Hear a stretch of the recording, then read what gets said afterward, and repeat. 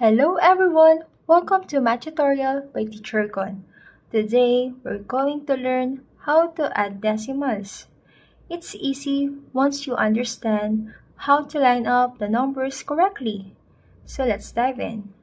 Remember to add decimal, step number 1, line up the decimal points vertically. So for example, let's add 4.2 and 3.56.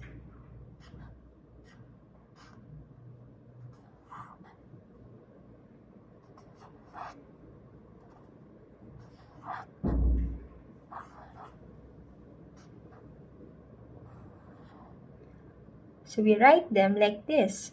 We added a 0 to the end of 4.2 to make it 4.20. This makes the numbers easier to add. Step number 2. Add like the whole numbers. Okay, so 0 plus 6 is equal to 6. 2 plus 5 is equal to 7. 4 plus 3 is equal to 7. Step number 3. Bring down the decimal point. Make sure you bring the decimal point straight down into the answer. So 4.2 plus 3.50, the final answer is 7.76. Another example. Let's go step by step to solve it correctly. Step number 1, line up the decimal points. We always start by lining up the decimal points vertically.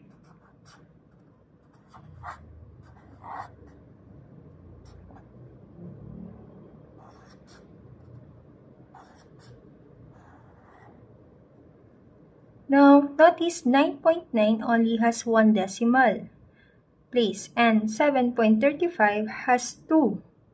To make it easier, let's add a 0 to the end of 9.9 to make it 9.90.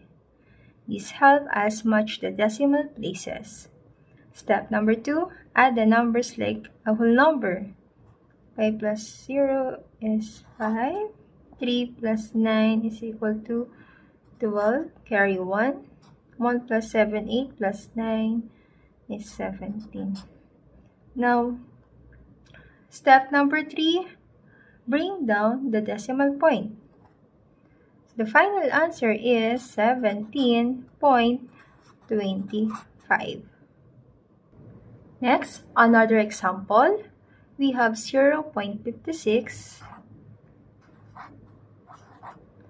plus 6.87.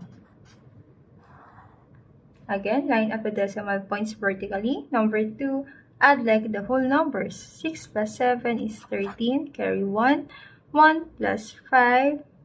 6 plus 8, 14. Carry 1.